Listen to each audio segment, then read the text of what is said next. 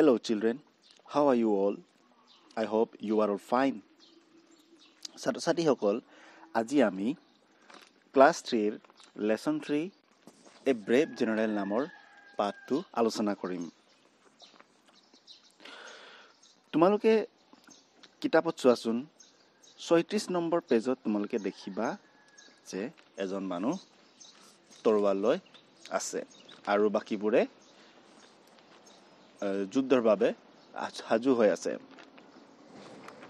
সেই তৰোৱাল লৈ থকা মানুহজন কোন তোমালোকে জানানে? সেইজনে হৈছে আমাৰ অসমৰ বীৰ লাচিত বৰফুকন। আৰু তোমালোকৰ মনলৈ এতিয়া নিশ্চয় এটা প্ৰশ্ন আহিছে চাগে যে এই লাচিত বৰফুকন কোন আছিল? এই লাচিত বৰফুকনে হৈছে আমাৰ অসমৰ আহোম ৰাজ্যৰ আটাইতকৈ দক্ষ সেনাপতি।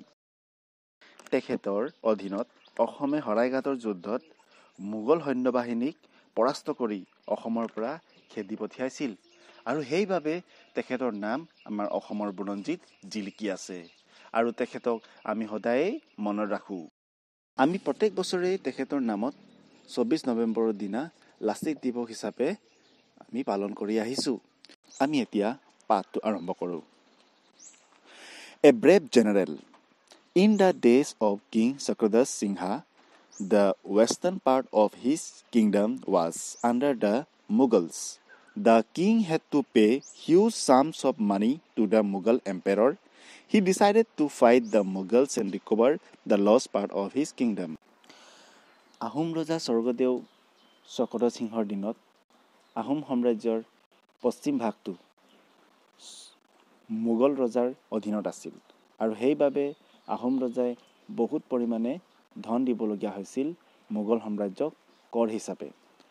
আৰু সেইবোৰ অসুবিধাৰ কাৰণে আহোম ৰজাই সেই হেৰুৱা ভাগটো আকৌ নিজৰ অধীনলৈ আনিম বুলি মনত থিৰাং কৰি ল'লে। The king needed a brave general to fight the Mughals. He selected Lasit as the Borfukan or the general. But before sending him to the battlefield, the king wanted to test him. স্বৰ্গদেউ চক্ৰধৰ সিংহই সেই হেৰুৱা ভাগটো ঘূৰাই আনিবৰ কাৰণে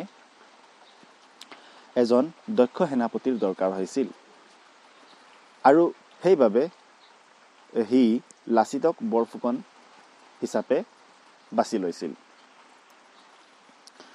কিন্তু সি লাচিতক যুদ্ধলৈ পঠিওৱাৰ আগতে নিজে এটা পৰীক্ষা কৰিবৰ ইচ্ছা হ'ল। The king called Lasit to his chamber. Lasit knelt down before the king. At that moment, an attendant rushed into the royal chamber and took off Lasit's turban. This was a great insult to Lasit. He became very angry with the attendant. তাৰপিছত যেতিয়া লাচিতে শুনিলে যে তাক ৰজাই মাতিছে, তেতিয়া সি ৰজাৰ দৰবাৰলৈ গৈ ৰজাক দেখা পাই আঁঠুকাৰি সেৱা জনালে। সেই সেৱা জনাই থাকোঁতেই কাম কৰা মানুহ এজনে আহি তেওঁৰ মূৰত বান্ধি থোৱা পাগুৰিটোক লৈ গুচি গ'ল আৰু পলাব ধৰিলে। তেতিয়া লাচিতৰ বৰ খং উঠিল। The man ran to the king's throne and stood behind it. Lasit ran towards him in great anger, but the king stopped Lasit and told him that the attendant was only carrying out his order. He told Lasit that he wanted to test if Lasit was brave and had self-respect. সেই মানুহজন দৌৰি গ'ল আৰু লাচিতৰ বৰ খং উঠিল আৰু লাচিতক সেইদৰে খং উঠা দেখি মানুহজন পলাই গৈ ৰজাৰ সিংহাসনৰ পিছফালে লুকালে আৰু লাচিতে হ'লেও তাক খেদি যাব ধৰিলে। তেতিয়া ৰজাই লাচিতক ৰখালে যে এই কাম কৰা মানুহজন মোৰ এই আদেশক মানি আছিল। মই তাক আদেশ দিছিলোঁ যে তোমাৰ পাগুৰিটো গুচাই ল'বলৈ।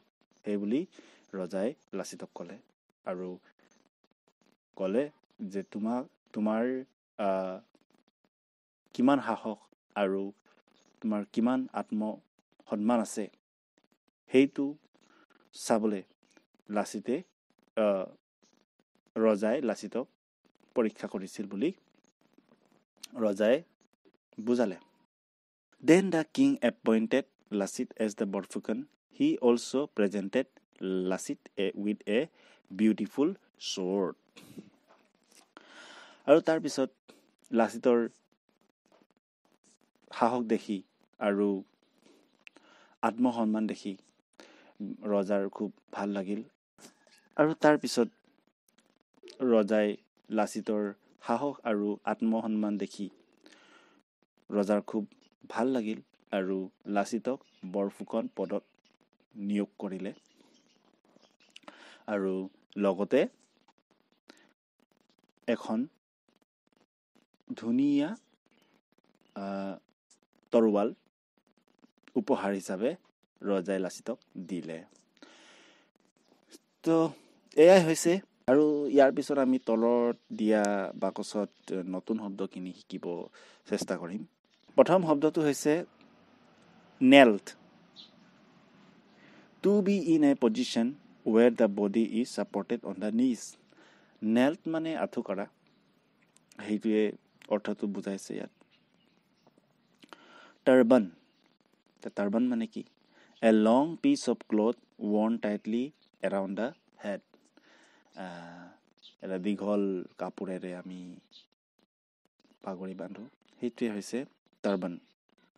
Chamber, a hall that is used for formal meetings. Chamber মানে হৈছে এটা ৰুম য'ত ৰজা মহাৰজাসকলে মিটিং কৰে মন্ত্ৰীবোৰৰ লগত, সেইটোৱে হৈছে chamber. sword, a weapon with a long metal blade and a handle. sword মানে তৰোৱাল, আৰু তৰোৱাল মানে তোমালোকে জানা কেনেকুৱা তৰোৱাল, দীঘল চোকা আৰু তাৰ নাল আছে ধৰিবলৈ, ভালকৈ ধৰিবলৈ, যাতে পিছলি নাযায়। ছাত্ৰ ছাত্ৰীসকল, এই পাঠটো আমি ইমানতে